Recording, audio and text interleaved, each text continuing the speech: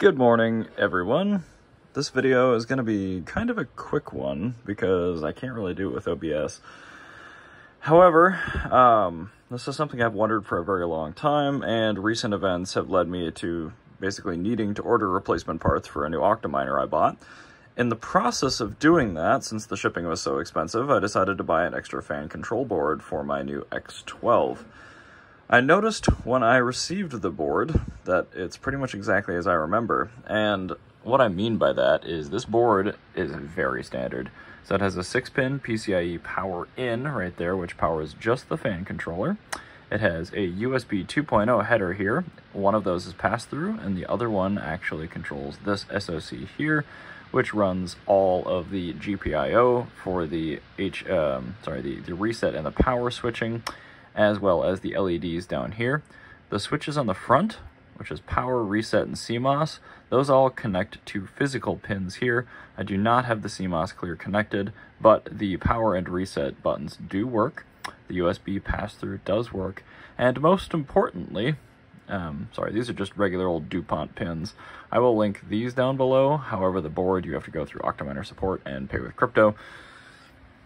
You can see right here, I have the USB hooked into the USB and the front panel hooked into the front panel. Everything on the board is labeled, and most importantly, we can see here, B450 motherboard, and at the top, I've got more options. So I've got full-on Octofan with working fan control.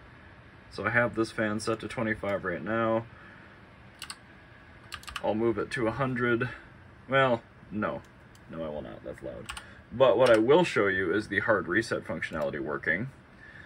So let me push that through. You'll see this Octofan configuration go green. And more options we see right here. Normally you only have shutdown, reboot, and 30 seconds and reboot. But now I have these hard options as well. I don't know if Wake on LAN works without the Octominer motherboard. It might. But if I go ahead and hit hard reset,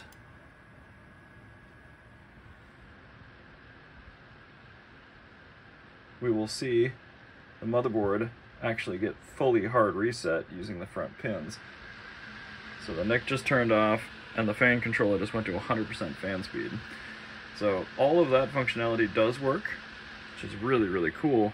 And 1, 2, 3, 4, 5, 6, 7, 8, 9, 10, 11, 12. It shows 12 fans, which is interesting because that means maybe I'll buy some more fan connectors and see if I can get all those in there. I'm not entirely sure, but it seems like all of those actually might be electrically active, which would be kind of cool, especially for the bigger rigs. You know, I could power 12 4-pin fans off of just this one little board here.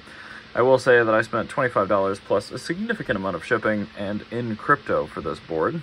But considering the functionality it gains you, even just for hard reset functionality and the controllable fan controller, I think that's probably worth the price of admission. So I'm not sure if that's a secret or not, but it's worth pointing out that these Octominer control boards do seem to work just fine with any old system.